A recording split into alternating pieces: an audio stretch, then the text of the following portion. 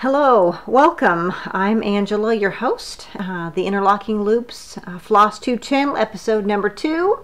It is February 17th of 2019. Welcome one and all. I thought I would start this episode by talking a little bit about another craft. I may have mentioned in the last FlossTube that I'm involved in very many crafts, one of which is knitting, and at this point you can see what I'm wearing. It's actually called the Dalen Pullover by Isabel Kramer. You can find the pattern on Ravelry, and I just thought I'd mention that. Let's get on with the show. I thought I would show prior finished objects. They're not fully finished. As you know, I kind of have an Achilles heel when it comes to that and have difficulty getting that done. But I thought I would show how I varied the very first pattern that got me back into cross stitching. And this is the Farmhouse Christmas, the Little Red Barn by Little House Needleworks. And I changed it up just a little bit. The colors of the sheep are not the same as in the pattern. If you have the pattern, you'll know that. It's on 14 count Ada Toast colorway. I have natural colored sheep, which means not a one of them is white. And that enables me to have yarn spun or roving made in various colors of gray all the way to black. And part of my animals have spots, and I changed up the pattern to kind of reflect the first couple that we purchased. And I thought that might be fun for you to see a little bit about my big inspiration in getting back to cross stitch. I thought I'd show another finished piece. The biggest piece I have finished to date. I joined the 'Tis the Season Sal a Blackbird Designs pattern.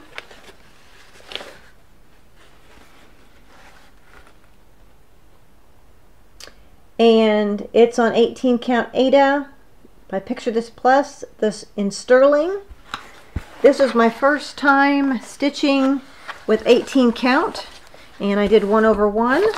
I have the gals at Black Cat Stitchery to thank for assisting me with the fancy floss. It was my first time using any type of fancy floss. If you're curious about the exact colors and brands of the fancy floss, I encourage you to check my blog. It's much more simple than a lot of the FlossTube blogs, and it's www.interlockingloops.com, and you'll be able to scroll down in my history and find that. But I enjoyed that stitch quite a bit, and I'm hoping eventually to have that framed. I thought I'd talk a little bit about the patterns I was working on last time. I had a couple that were almost finished. One of them was by Lizzie Kate, Tiny Tidings, number 186. And it's the stitching has been completed. This is on 14 count Ada, Coffee Tea Dyed by me. And I thought that came out pretty well. Then I had another one by the Primitive Hare. Remember the Valentine? I believe it's a freebie. And what I did is I have it on Ada cloth, 14 count opalescent, and I used one of the variegateds from DMC and stitched it with that. And I thought it came out really well. So I'm hoping to use some more of this opalescent to be able to do some Valentine stitches. That, yes, I realize Valentine's is over, but some of us are continuing to stitch on those kind of things as we have the inspiration. Our weather outside still acts like January, as it's snowing yet again today. So, you know, go with what you want to stitch, I say. Another one that I don't recall that I had finished, but I know I had mentioned. It's on 18 count Ada, 1/1 as well. Was the January Wordplay by With Thy Needle and Thread, Brenda Gervais. And it's finished. I'm very proud of that. I will be making that into a pillow at some point. Since that time that we talked last, I have done quite a bit of stitching. I've been finding some time in the mornings and a little bit of time in the evenings to stitch, and I was able to finish another Brenda Gervais pattern, the With Thy Needle and Thread wordplay for February. I changed up some of the colors a little bit. Both of these, as well as all of the word plays, I'm going to convert most of those to DMC. And I have done so on this as well. So I'm pretty pleased with how that came out. I lightened it up just a little bit. I don't remember on this next one if I had actually started this at the time that I did the first FlossTube. It's a Lazy Kate pattern. It's Mary string. And it's a long, narrow pattern. I decided to stitch this on some 14 count Aida cloth that I have hand dyed myself. And here's how it came out. I did change up the colors a little bit. Let's see. There was a real light turquoise that's called for Island Breeze in the Weeks Dye Work colorway. In DMC it's $5.98, and Anchor it's $1062, but it matched so well with the fabric that it didn't show up, so I needed to use something darker, and I went with 3846 in DMC, a nice bright color. I did switch out when some of the different letters and things called for a certain color. I kind of switched those out, switched those around a little bit to suit the colors I liked, but overall I used the DMC equivalents of what they suggested. Since we talked, yes, Valentine's Day did come and go, and because I was hoping to do a little bit of stitching, a little bit of Valentine's Day stitching, I also did a little bit of sewing, and I made a project bag with lots of hearts. And the neat thing, I ordered another Bitsy Bob from That's So Calico, and it came as well. And that's what I've been using. The Mary string has been living in that. And now, what's living in that particular envelope, or rather goes back in that envelope, is the next Lizzie Kate that I am trying to work with. And one of my lights blew out, so the lighting's going to be slightly different, but we're going to go on with the show. And this is the Snowy String pattern by Lizzie Kate. And I debated on what color fabric to use. I had some off-white and some coffee tea dye to try to use. I decided in the end I really like this hand dye that I had, and I did have more of that, so I was able to start that as well. So I've got a good start on it so far. I have joined the February I Love to Stitch challenge, trying to stitch at least 30 minutes out of every day. And I missed the first 2 days, but some of these strings have been good to kind of see your progress. I've been trying to stitch a little bit more than 30 minutes each day, and kind of do the before and after pictures. But that's been kind of fun and very motivational for me to try to get those done. All right, let's see. Hopefully I'll have that done by the next time we get together. Other things that I have done since we talked last, I have a few acquisitions. I've been to Hobby Lobby, and I'm thinking spring. The weather may not be thinking spring. It's probably pretty glary to look over my shoulder, but that's because most of it looks like snow out there. And I bought several checked fabrics from Hobby Lobby, a quarter of a yard for a variety of different colors for eventually the finishing I'm going to do. Everything from blue, a black check. Everybody loves a red check. That's good for lots of different seasons. A nice pink check for Valentine's, a lighter blue check, a darker pink check when you can't decide, to go with a little of everything. We have a navy check, an orange, a nice spring green, and lastly a yellow.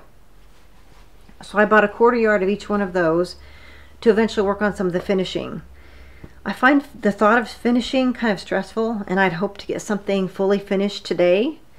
I wasn't able to do that because I couldn't make up my mind. I felt a little bit pressured. So hopefully on the weeks I don't do a floss tube, I can maybe try to fully finish something and use up some of these fabrics.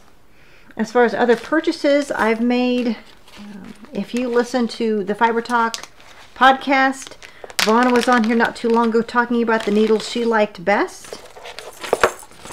And I've purchased some of those from the Cottage Needle. And these are Stitchy Pop needles in a couple different sizes. So I'm hoping to give those a try here soon. If you don't subscribe to that podcast, it's a nice one to kind of play instead of the radio when you're driving to and from work. At least that's what I've experienced. Also, other purchases I have made, I bought some cross-stitch books that are German. You know, you get a chart. You don't necessarily need to be able to read the German to be able to figure out the chart. I purchased, these are all Christiane Dahlbeck patterns, and I bought 3 of those books.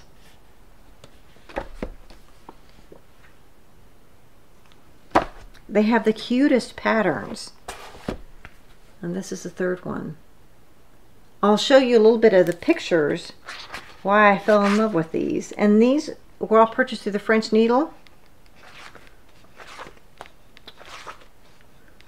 Need to find one that's maybe a good representation.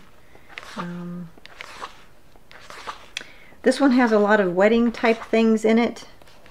I don't know how well this will show up, but it's a wedding couple. It's absolutely adorable. Let's see. Here's another one that has a heart.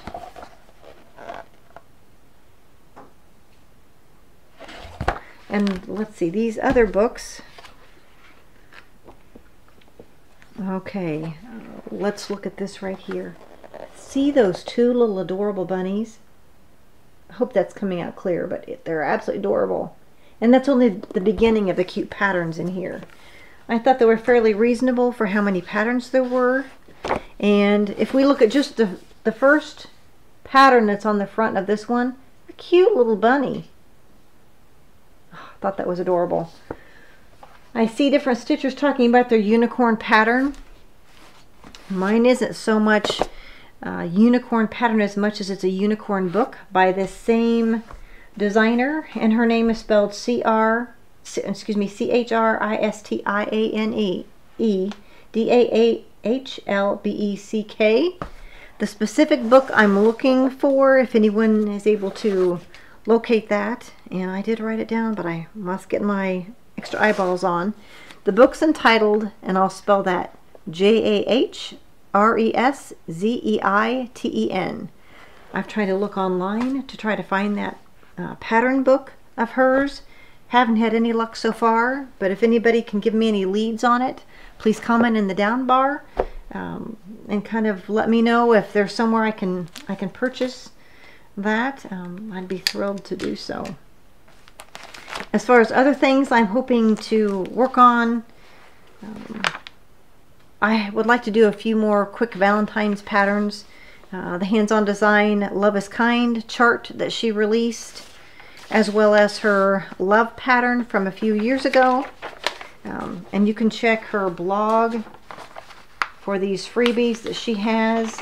Here, for example, is the love one. I think most of you have seen that. So those will be quick stitches I would like to get finished, started and finished, as well as the March Wordplay by Brenda Gervais. I'm not even sure what fabric. I know it'll be 18 count, and I'll probably lighten up the colors a little bit as well, going with DMC as I have the other ones to try to get that started. Another one, the Lizzie Kate Spring String, for those of you who maybe aren't familiar with that. I watched Priscilla and Chelsea's The Housewives of Cross Stitch video today, and how Priscilla finished the one she did, and I'm kind of looking at her colors as a good suggestion and maybe a guide to go with the colors I might use. She went with a kind of what looks like kind of a light gray fabric, and I plan on using a 14 count. I've actually dyed a model light gray. I dyed that earlier, and it's actually drying at this time. I also plan on dyeing some fabric in a light green that may work out for another spring project. Another thing that I hope to get the floss on bobbins for is the Little House Needleworks Cherries, Farm Fresh Cherries pattern. That's really cute. I think the Facebook group by Little House Needleworks, I think this one's something they're going to have a stitch along starting in March. So I have the DMC equivalents already chosen. I do not have the fabric picked, but that's coming. Give me a little bit of time. I can get that job done. As far as this episode, as I look around, I feel like I've covered about everything. I know it's another short episode. Most of mine will be fairly short. If you enjoyed this video, give me a thumbs up. Feel free to comment if you have any questions, as well as give me some feedback. We are working on some sound issues to try and improve the sound quality. Clearly the lighting was was kind of a fail, as the bulb burned out or something as we're sitting here. But this is real life, and here we go. Feel free to subscribe if you'd like to hear more about my journey, and I appreciate all of you that have commented and have been so welcoming so far to FlossTube. And until we meet again, happy stitching. Bye.